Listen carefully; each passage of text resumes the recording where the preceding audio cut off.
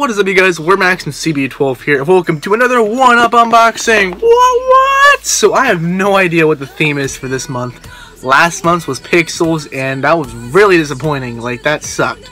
And last month I did my first Loot Crate as well, and that was absolutely awesome. And I know this month for Loot Crate is Time Travel, and they leaked out the pop figure for that, which really sucks. But I'll keep it a secret if you guys have no idea what that is, or the figure that's in the box. But today we have one box. I'm assuming it's a Halloween theme, but Loot Crates is Time Travel because tomorrow is October 21st, which is the day Marty McFly went back to the future.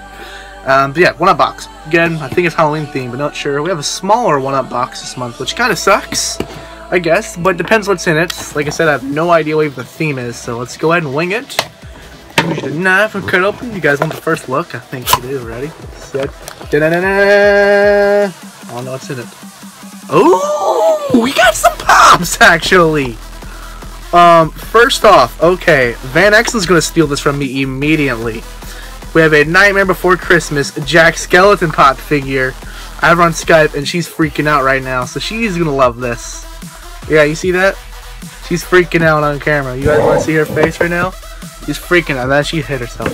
That is pretty cool. See, this is Halloween theme already. Now I don't really like this that much. I might trade it. This is my first time getting the Pocket Pops.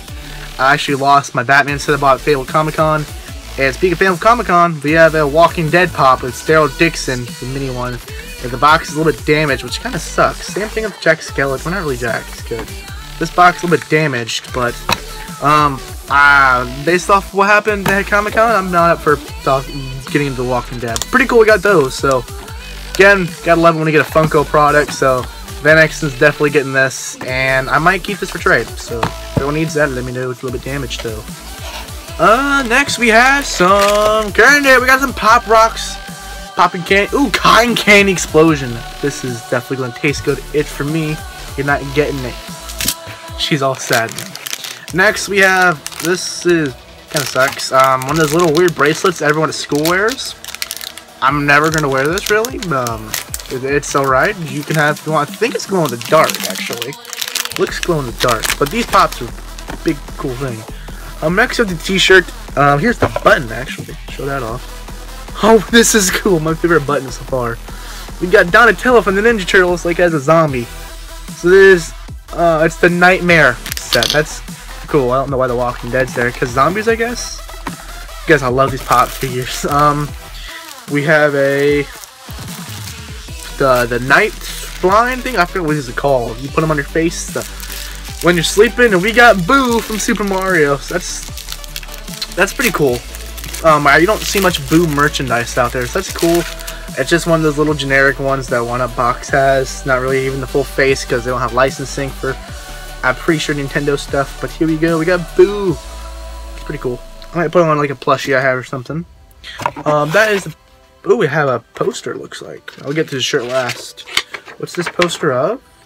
Oh, Van Exel's gonna want this too. It's kind of a crossover poster, which kind of sucks, but it is pretty much this month's themes poster. That's kind of cool. That's an actual poster. It is the Nightmare Before Christmas. Got Jack Skeleton and Sally on like the little mountaintop, with Boo being the moon, and we have, I'm assuming, the Walking Dead characters right there. The Ecto-1 from Ghostbusters, Haunter, and Ghastly from Pokemon, and a Ghost Car, and an arm coming out of the grave. That's pretty cool. At least it's not cheap, like cheaply paper. It's paper. Like poster paper, if that makes sense. Now let's check out this shirt. See if it's any good or not. Alright, I'm not big on black shirts, but let's check it out. Oh, this is awesome. She's not getting this from me. It is a Luigi's Mansion shirt. So we got like, look, Luigi, we got like the Master Sword, all these Nintendo characters and stuff on the ground. We got the Ghostbusters strap. And we got the Ghastly Gengar and a Haunter in the background haunting Luigi.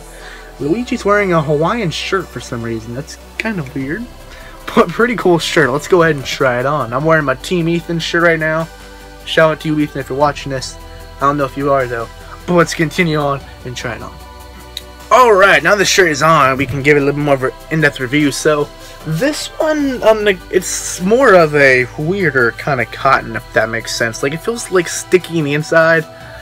like kind of rough actually. So I don't like that it feels rough. So this feels pretty cheaply printed. But I mean, I do like the design. The design on this shirt is awesome. I really wish this was a poster instead of the shirt. Because, I mean, I would hang this up on the wall or something. That's a perfect crossover, in my opinion. Like the Zelda one we got. And last month's shirt was awesome as well.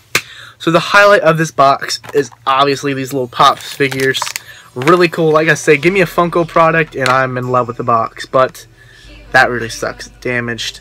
I might keep the Daryl one just to keep, but we got Jack Skeleton, and Van Exelen's going to get this, of course.